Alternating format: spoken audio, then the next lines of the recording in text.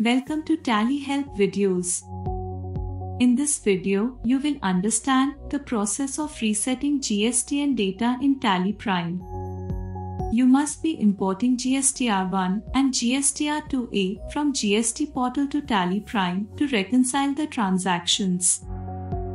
Now, there may be situations when the imported data gets corrupted.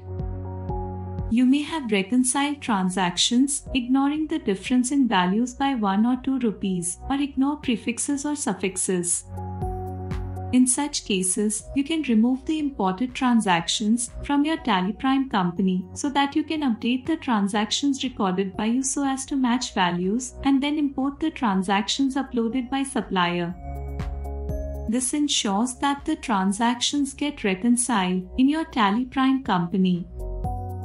Now, let's consider that you imported a few transactions uploaded by supplier on the GST portal in a specific period. However, the values do not match and hence, the transactions are not reconciled. Let's see how to reset GSTN data for the period by removing the transactions of the supplier that you imported. Press F1. Troubleshooting. Reset GSTN data and press Enter. If you have multiple GST registrations, then select the GST registration for which you want to reset GSTN and press Enter. Enter the from date of the period. The to date is the date of last voucher entry. This is the period of the imported transactions. We recommend you to take a backup of the company before resetting GSTN data. Press Y to accept the details entered in the screen.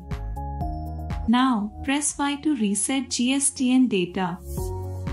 The imported transactions get removed. You can then make the necessary changes in the transactions recorded by you so as to match values with those in the transactions on the GST portal.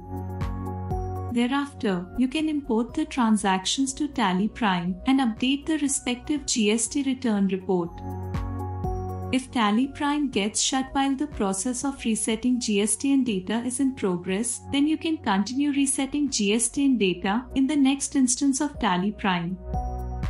In the list of companies screen, you can see Continue Reset GSTN Data. Press Enter and the process continues from the point at which TallyPrime shut.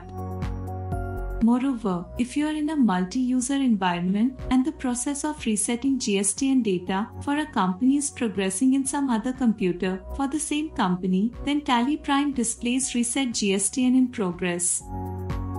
As you saw, you can reset GSTN data for any given period in a matter of seconds.